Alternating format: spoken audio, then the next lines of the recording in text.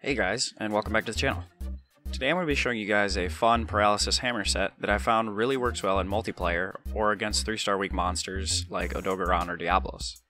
This hammer by no means is winning any damage contests against the likes of Safi or Raging Bracky, but is really fun to use, so I thought I'd share it with you guys. The hammer, obviously, is going to be the Kjarr Hammer Numb, and I've prepared two sets for it that I think you guys will like.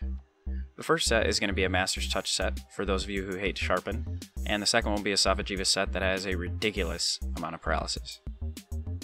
As far as the Master's Touch set goes, we're going to be running that with Agitator Secret, per the usual, to boost our raw. It's still capable of dishing out lots of paralysis, but it's really good if you hate to sharpen, or you don't really care about the paras, and you just like to have them as an added bonus. This set does fit in flinch free, so you can focus on the head without being worried about being tripped up by longsword users. And even if you don't have all of the attack plus decorations shown here, you can easily fit in attack combo decos instead. You can actually completely drop attack boost, as we are already 5% over the affinity cap with Agitator active, if you would like to fit in other skills.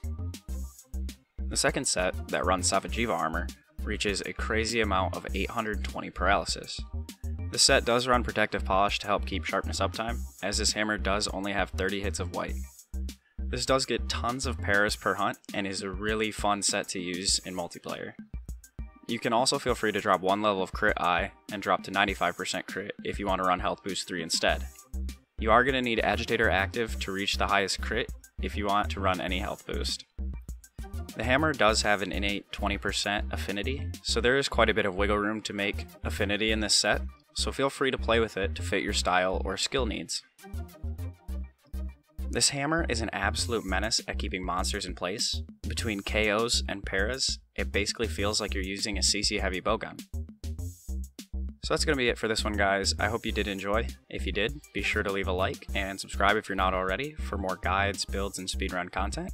Hope you all have a good weekend, and happy hunting.